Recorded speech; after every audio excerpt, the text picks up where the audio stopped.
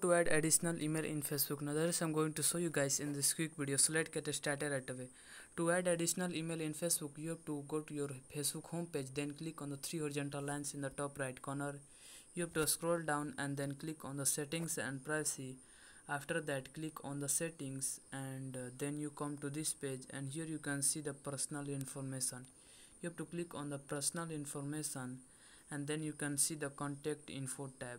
So you have to click on the content info, you have second option, and then you come to this page, and here you can see the add email address and add phone number.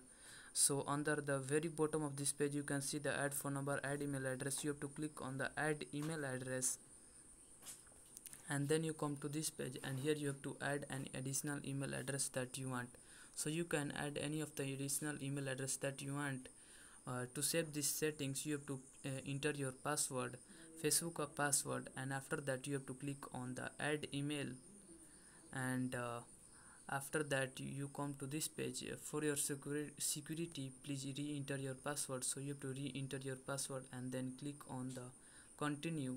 So after that, when you my password is incorrect, but if your password is correct, you have to enter your password and then click on the continue button, and then you have added your additional email in the Facebook.